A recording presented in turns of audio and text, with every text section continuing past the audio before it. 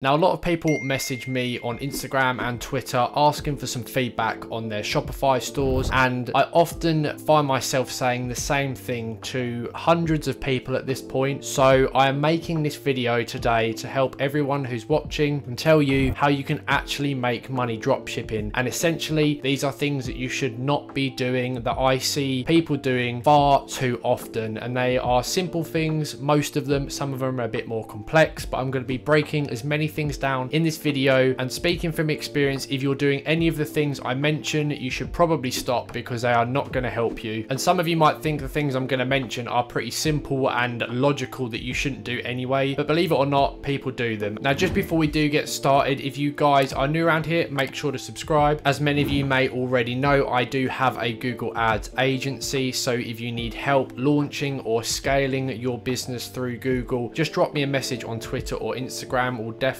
love to help you, and I'll also leave links to my Twitter and Instagram in the description down below. Now, the very first thing is to not sell trademarked products. Like I said earlier, it is almost a given and a logical thing that you should not be doing this, for the very obvious reason you could find yourself in a bit of legal trouble in a court case or a lawsuit, something along those lines. And the reason I've put this in this video is someone messaged me on Instagram this morning asking me to go over their website just to have a, get my opinion on it, to see whether or not it looks any good. And if you guys want me to do that, honestly, just drop me a message. I do reply to everyone. I'm always happy to give a bit of feedback to you lot. This guy showed me his website, sent me the link, and I hopped on it. And if you are watching this video, do not make this same mistake again. What this guy did, he had a website. I'm not going to reveal the products, but basically it was a website where he was selling Pokemon themed items, and as well as a few other items related to other cartoon TV shows, but Pokemon being the one that stood out for me. And every single product on his store was trademarked in some way, whether it was Pokemon or another TV show like I mentioned. So I said to this guy, you should probably stop, you could get sued. Now, this is not the first time someone has come to me with a website link asking me for a bit of feedback, and they are also doing similar things. It is a very logical thing a lot of you probably know not to do, but I'm putting it in this video just to make every single one of you aware. Please do not do this, it will not end well. Moving on to another thing, and this is to do with product imagery. A lot of people, again, similarly send me their website links, and some of the product images people are using are absolutely dreadful. What I mean by this, they've still got the AliExpress watermarks over them. They've got pieces of text just dotted around that make absolutely no grammatical sense. For example, if someone is selling a phone or a phone case, they might have a product image with their phone like this, and then a white background and about 10 different arrows pointing at the phone with different features, and that would be their main product image. That is not a good product image on your website. It's not a good image to use on Google, Facebook, Twitter, Instagram when you're promoting your product. And I believe this particular thing comes down to just pure laziness. Dropshipping is a business model, especially now, that takes time, it takes effort, it takes dedication. You're not going to succeed by